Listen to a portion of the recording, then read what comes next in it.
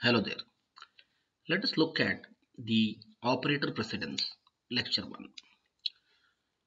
We know that some programs may have expressions to be evaluated for a specific result.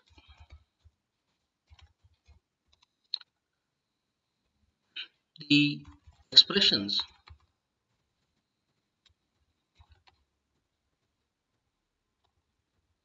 can be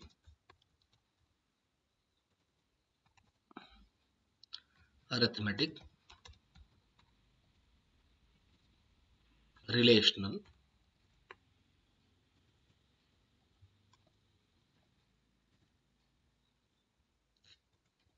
logical,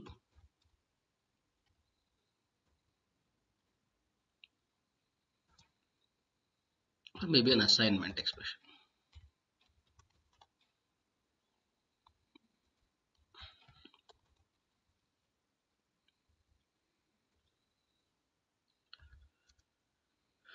Which means an expression can contain now, say, operands, which can be either constants, variable type, which should be legal, wherein the operator should be able to operate upon. It may be a function call,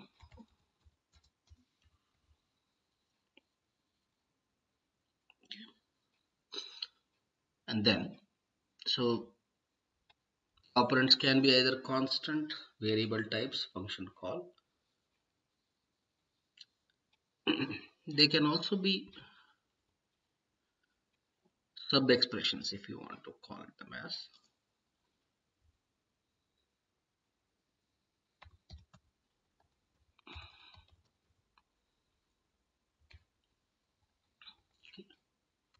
So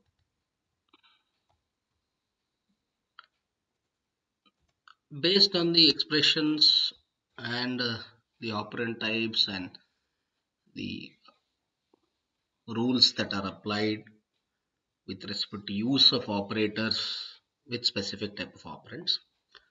So the operators can be classified as, say, arithmetic,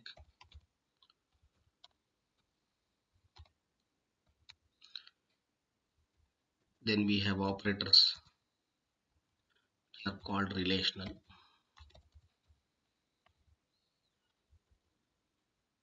then we have operators which are logical,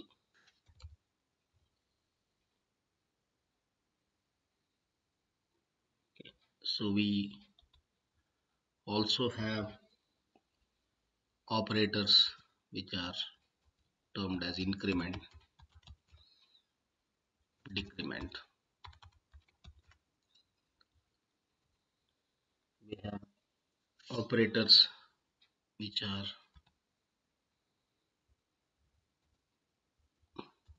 bitwise.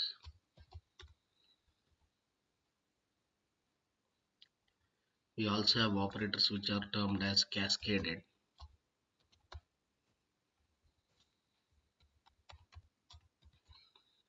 Okay. Then we have operator which is also called conditional.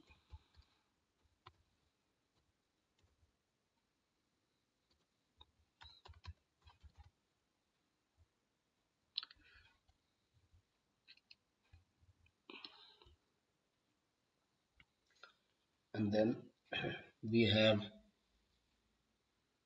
operators which are again termed as unary and binary.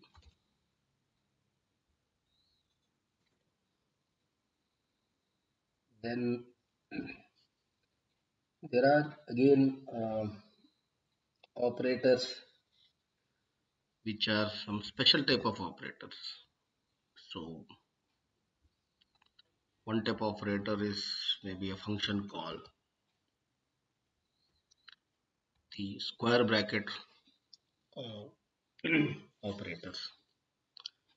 Then there is something called an indirection operator. Then there is something called a dot operator. There are also some special type of operators again, uh, which can be termed as special operators, which is we have something called a size of operator. There is also an operator called type operator.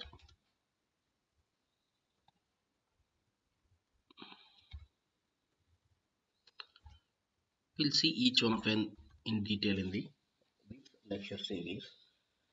Then we also have a operator which is called comma operator.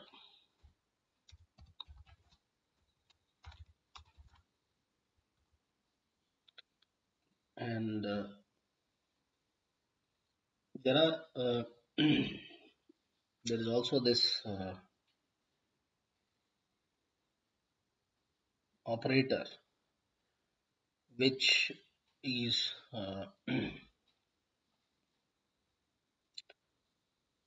termed as maybe say I think we looked at almost all the operators here.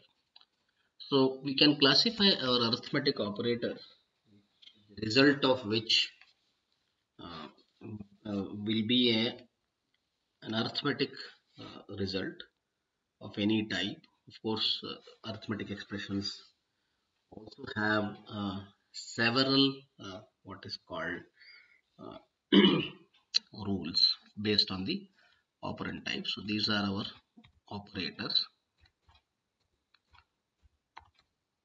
So our operators, the arithmetic operators could be your regular plus, minus, star, and division. And there is also this operator which is a modulus operator. So the result of this will be an arithmetic value. All right. So we have relational operators which we can call them as a less than, greater than, equal to. Now when I say equal to, this becomes double equal to operators, uh, which is again for checking for equality. So we have cascaded, but of course there is a different meaning for a cascaded thing, which we'll see later. Not equal to. So we also have less than or equal to, greater than or equal to. Okay.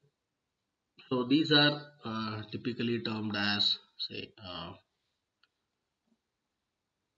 relational operators. So we have logical operators as well, which results in a logical value. So I can call them as a double and, maybe double or. Okay, so this is our operator. So I can also term these. There are also increment and decrement operators, which we call them as a plus plus and minus minus. So we have these bitwise operators, which are again and operator, the XOR hat operator. Then we have a OR operator. So these are certain bitwise operators. So then we have this cascaded operators, which can be termed as a plus equal to, then we have minus equal to, then we have star equal to. We'll see the examples of each one of them later. We have something called division equal to, and then mod equal to. Then we have hat equal to, then we have or equal to,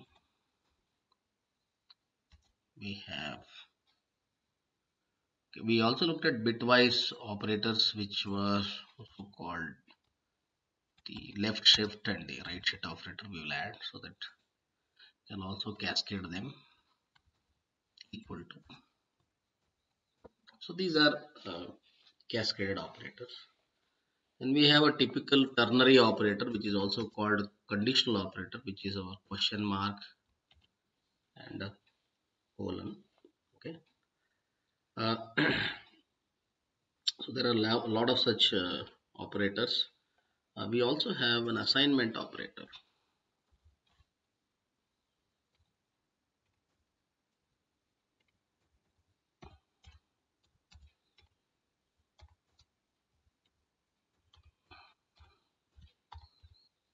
Okay.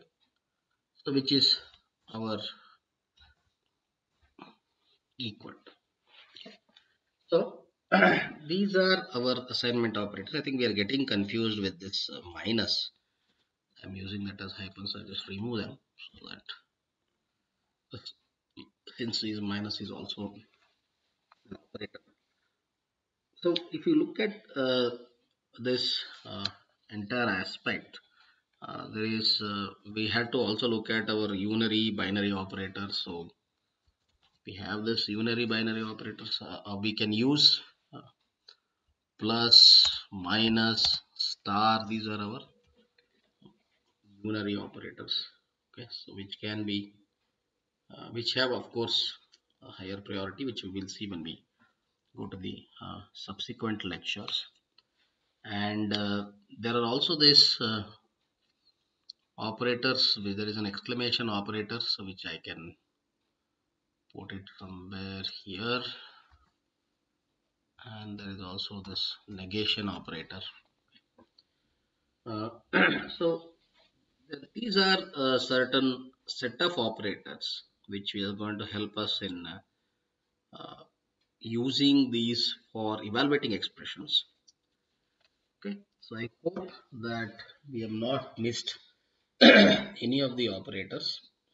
Hope that we have covered almost all the operators. So I've just done this rough classification. Some of may have some intersection.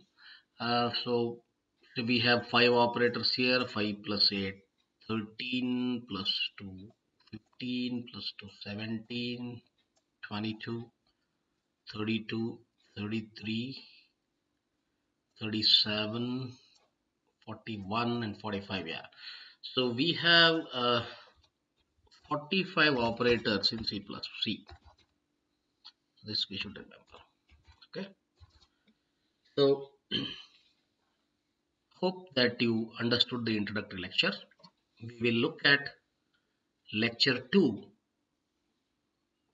okay, in our subsequent videos. Okay, thank you very much.